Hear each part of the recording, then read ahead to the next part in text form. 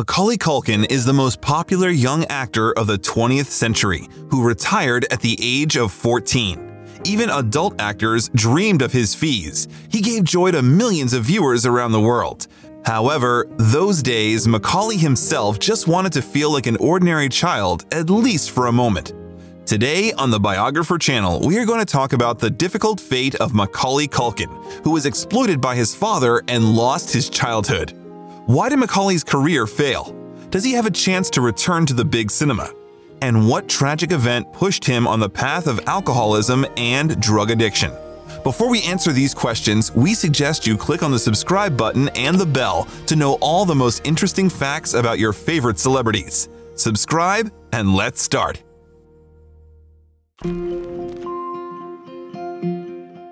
Macaulay Carson Culkin was born on August 26, 1980 in New York. The boy was named after the writer Thomas Macaulay and frontiersman General Keith Carson. His parents are Christopher Culkin, a former Broadway actor, and Patricia Bentrap, a telephone operator. They were not married, but this did not prevent them from creating a large family. Macaulay became the third of 7 children in the family. That's why the future actor knew perfectly well what the competition for parental attention was. This house is so full of people, it makes me sick. When I grow up and get married, I'm living alone. Did you hear me? The family of the future young star was not rich at all. His father worked as a caretaker at the church and could only pay for a small apartment on the Lower East Side in Manhattan, where all the family huddled together in one bedroom. As the actor later recalled, once he was even sent to pick up coins from the cinema floor, thereby getting at least some money. Macaulay's energy was overflowing. Not a day went by without tricks and inventions. Once, he almost gave his parents a heart attack by hiding in the closet for a long time. When the boy was 4 years old, on the advice of relatives, his parents sent him to a theater studio, where he began to study acting and choreography. Whether it was his genes, his father was a Broadway actor in his youth, or it was Macaulay's natural talent, but a year later he already played in his first productions, which were called The Big Squirrel and Bach Babies. The audience liked little Culkin so much that they gave him almost all the flowers and stuffed toys after the performance. As the actor later said, at that time the stage seemed huge to him, and the boy was afraid that the audience wouldn't simply notice him. That's why Macaulay tried to shout from the stage as loudly as possible, and because of this fact, he differed from other young artists. Agents noticed him thanks to his bright and attractive behavior on stage, as well as his charm and cute appearance, and the boy began acting in advertising. In 1985, Macaulay already made his film debut in the movie The Midnight Hour, but it was a minor role, so the aspiring actor wasn't even mentioned in the credits. Then, he appeared in one of the episodes of the series The Equalizer, as well as the films Rocket Gibraltar and See You in the Morning. Macaulay even worked with Tom Cruise in Born on the 4th of July, but in the process of editing, the shots with him were cut out. During the first 5 years of education, Culkin went to St. Joseph's Catholic School, but after he regularly started acting in movies, he moved to a specialized children's professional school created for child actors and musicians. In addition, Macaulay attended ballet school for some time. The first full-fledged film with the participation of Macaulay Culkin was Uncle Buck in 1989. There, the boy played one of the key roles.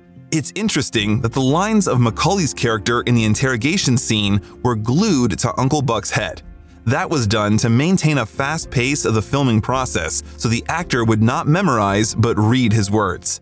Do you have a house? Apartment. Own or rent? Rent. What do you do for a living? Lots of things. Where's your office? I don't have one. How come? I don't need one. Culkin received a $40,000 royalty for playing the role of Miles.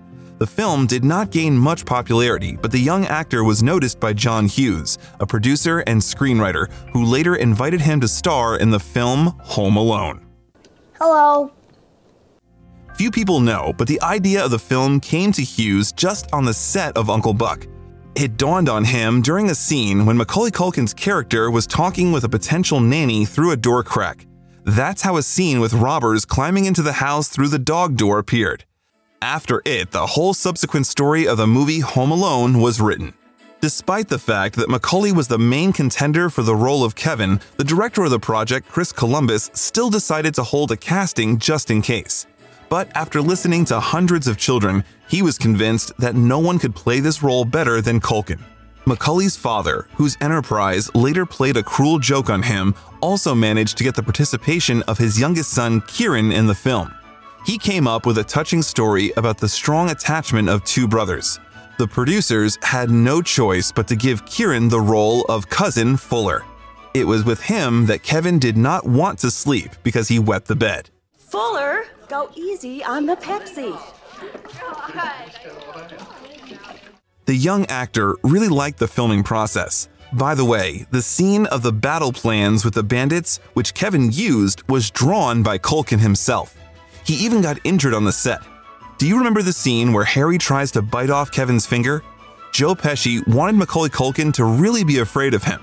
Therefore, the actor tried not to run into the boy on set, and at the mentioned moment, he really bit his finger. They say that you can still find the scar on Culkin's arm.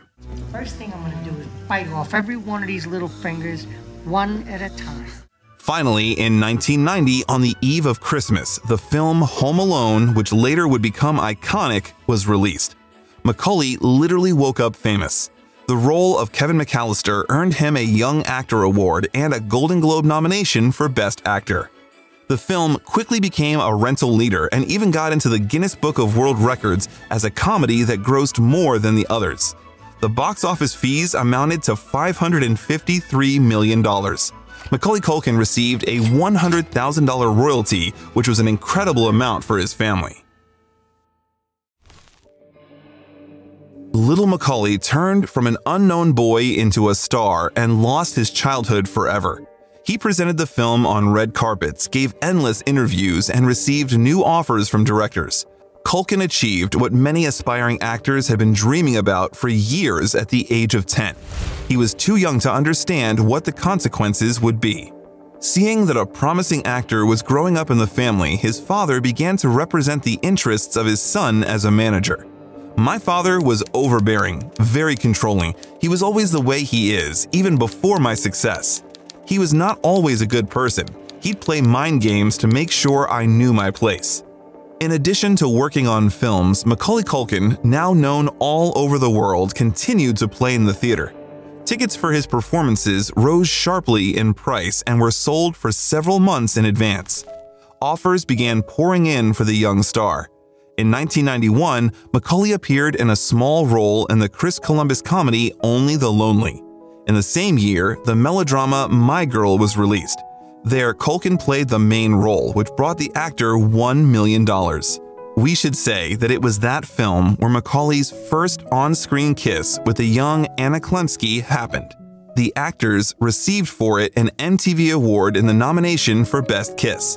That award did not correspond to their age, but who cared? Both children were only 11 years old at the time of filming. It was like Stupid Girl. Look good. Really? I'm gonna kiss a girl. Really? A little bit, yeah. Yeah. I mean, we got along very well, but at the same time, it was also like, this is so embarrassing, you know. But you know, you got to do what you got to do. Yeah. During the same period, Macaulay appeared in the clips Black or White and Jam by Michael Jackson. They became very good friends and spent a lot of time together. The actor believed that a star like Jackson got close to him because he himself had gone through it and understood the feelings of a child who had fallen into fame. In addition, Macaulay treated Michael as an ordinary person, not a celebrity. Culkin, along with Elizabeth Taylor, baptized Jackson's only daughter, Paris. By the way, Macaulay and Paris have a strange hobby. They like to take spoons from cafes, restaurants, airplanes, and exchange them with each other. When the trial of Michael Jackson on the corruption of minors took place in 2005, Macaulay Culkin spoke at it as a witness in defense of Jackson, saying that he often visited him at the age of under 14 and the singer did not harass him. When Macaulay was 11 years old, he was honored to become the host of the popular show Saturday Night Live. He became the second youngest star of the project. The first was Drew Barrymore.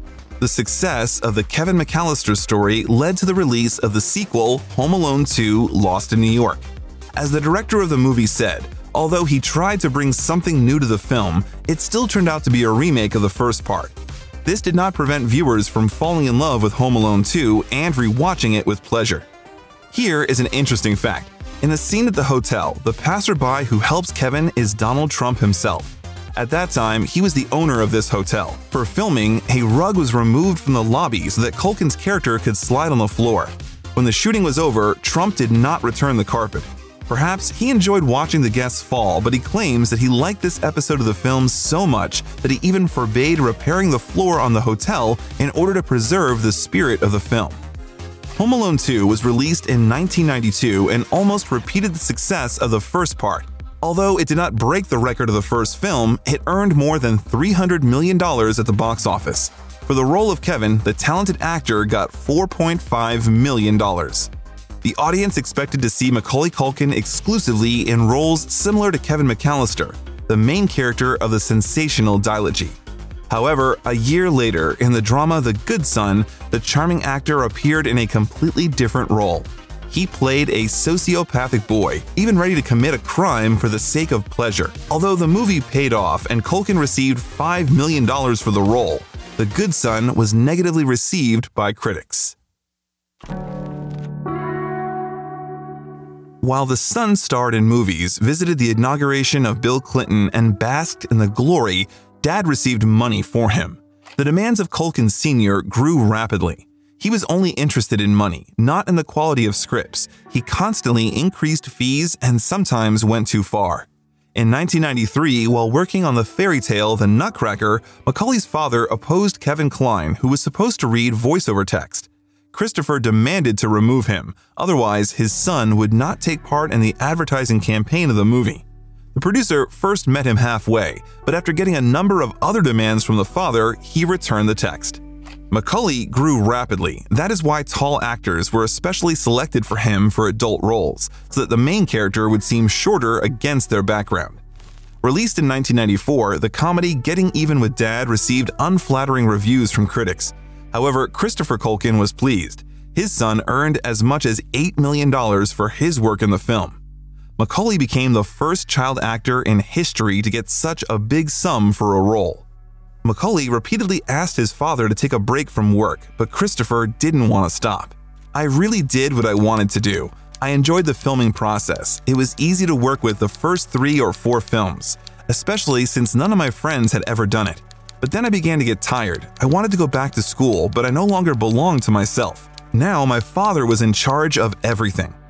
After that, The Pagemaster was released on the screens, and although the role of Richard Tyler was similar to the image of the houseboy familiar to viewers, the picture did not receive high reviews.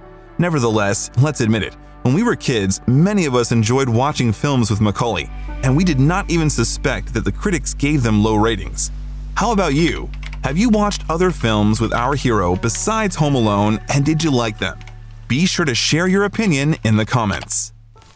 The final stage in Culkin's childhood career was the comedy film Richie Rich. He was already 14 years old at the time of filming. Because of it, he looked comically in the image of a spoiled brat. In 1995, Macaulay received 3 nominations for the Golden Raspberry Auntie Award for his roles in the films Getting Even with Dad, Richie Rich, and The Pagemaster. Just imagine the child's condition. He was already pretty tired of filming, and suddenly, at such an early age, he received the Main Actor's Auntie Award. Macaulay felt like a money-making machine and just wanted to go to school. His mother, Patricia, took his side and asked him not to take part in filming of movies at all. However, Macaulay's father insisted on continuing his career.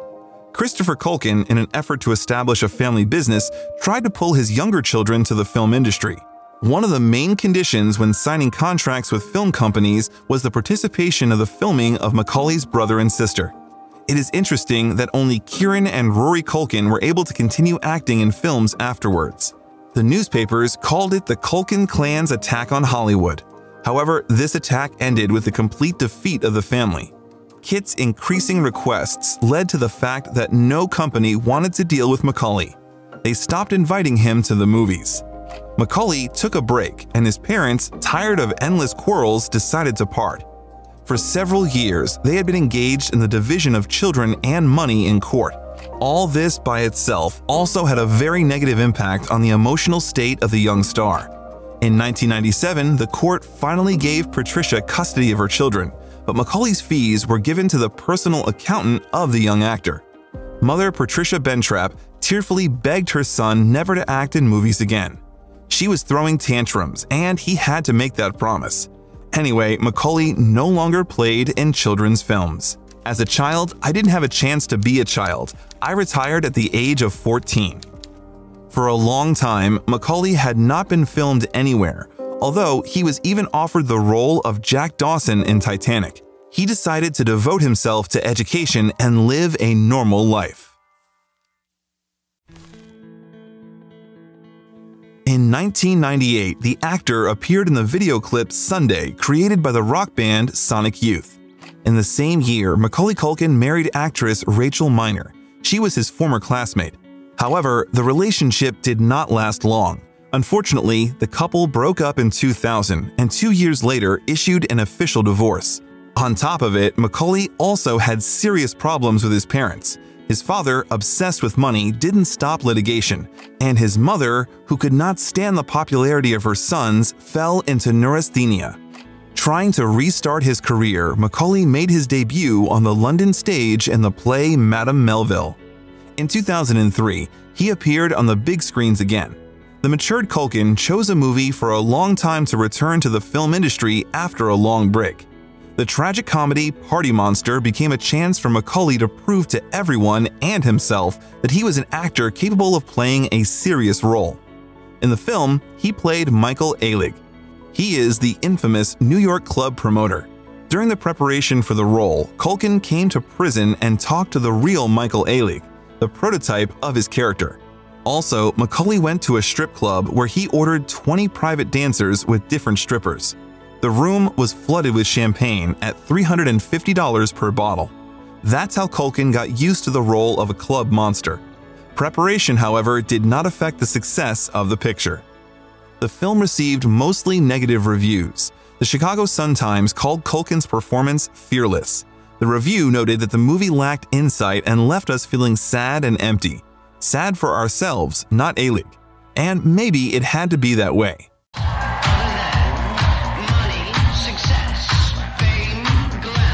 That's what Macaulay said about his participation in independent cinema. First of all, I want to make films that are interesting to me. In this matter, I am very picky. You know, big budget or box office movies are the last thing I care about. Good material and talented people are much more important. The next comedy drama, Saved, also did not return the former glory to the actor. In 2003, Culkin started dating aspiring actress Mila Kunis. The affair lasted more than 8 years. It was often discussed in the media, especially when Mila's career went uphill. There was even talk of a wedding. The lovers didn't try to hide their relations, appearing together on red carpets and posing for photographers. Mila called Macaulay her only one. Kunis seemed to breathe life into Macaulay. He began to go public again and act in films. Together with Kunis, Macaulay took part in the voiceover of the series Robot Chicken. In 2006, the actor released an experimental, almost autobiographical novel called Junior. Well, they say he regrets it now. Culkin's next project was the film Sex and Breakfast, in which Culkin played one of the main roles. In 2008, a terrible tragedy occurred that hit Macaulay hard. His sister Dakota was hit by a car and died. The girl was only 29 years old. This event served as the first real push for Macaulay towards various addictions. At first, he held up well. In 2009, the actor starred in several episodes of the fantasy series Kings. In 2011, there was another difficult event for Macaulay. He and Mila Kunis broke up. According to official information, the couple separated peacefully and the actors remained friends. Mila later said that she did not marry Macaulay because, firstly, she did not believe in the institution of marriage, and secondly, she felt uncomfortable next to a person whose fans fell into a stupor seeing Macaulay on the streets. She simply did not know how to react. Breaking up with the girl he had been dating for almost 7 years was a heavy blow for Culkin. Macaulay lost weight, stopped getting a haircut, and wore dirty, baggy clothes. News about his addiction to alcohol and drugs constantly appeared in the press. They stated that he spent $6,000 a month on it. The actor himself denied taking drugs, although he was previously arrested for possession of marijuana. Macaulay said he could smoke 60 cigarettes a day, but nothing more. There was news about the actor's unsuccessful suicide attempt due to depression, which continued after the death of his sister Dakota and worsened by the breakup with Kunis. Macaulay abandoned cinema again, and in order to somehow occupy his leisure time, in 2013 he created the group The Pizza Underground, which recorded covers of compositions by another rock band, The Velvet Underground.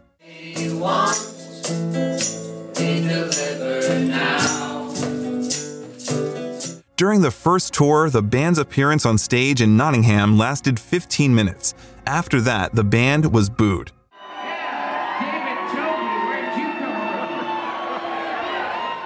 However, for some time, they even toured America and Europe. In 2016, the band broke up. For some time, Macaulay was engaged in DJing and was almost an assistant on tour for Har Mar superstar and Adam Green, the founder of the band Moldy Peaches.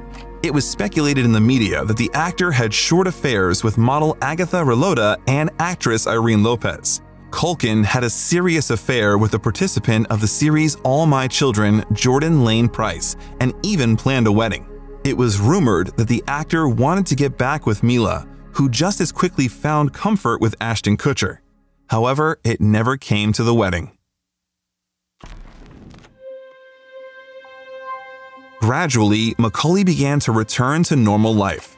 At some point, he pulled himself together, changed his hairstyle, put on weight, and started speaking again. Contrary to popular belief, I have never been treated for drug addiction. I haven't been in jail, I've only been arrested once, and in general, I try my best to avoid stereotypes associated with former star children. In 2016, he played the role of the legendary musician Kurt Cobain, crucified in the video Total Entertainment Forever, which was recorded by singer Josh Tillman, known as Father John Misty. In the same year, Macaulay appeared in another Adam Green picture, a low-budget psychedelic story of Adam Green's Aladdin. Next project was the TV series Drivers. After that was the commercial for the insurance company Compare the Market. By the way, Macaulay was offered 3 times to play a role in the TV series The Big Bang Theory, but he refused. Later, he admitted that it would have brought a lot of money, but the banal scenario, according to him, was not worth it. In 2017, Culkin agreed to take part in the film Changeland, which became the directorial debut for actor Seth Green. Macaulay met Brenda Song on the set.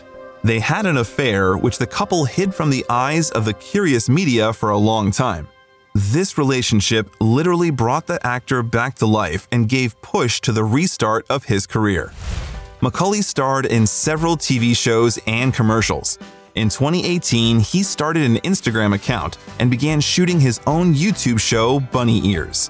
One day, the actor did a vote on his Twitter account about the second name. The winning option was Macaulay Culkin. It was planned that he would now officially bear the name Macaulay Culkin, but the actor said that it was a joke.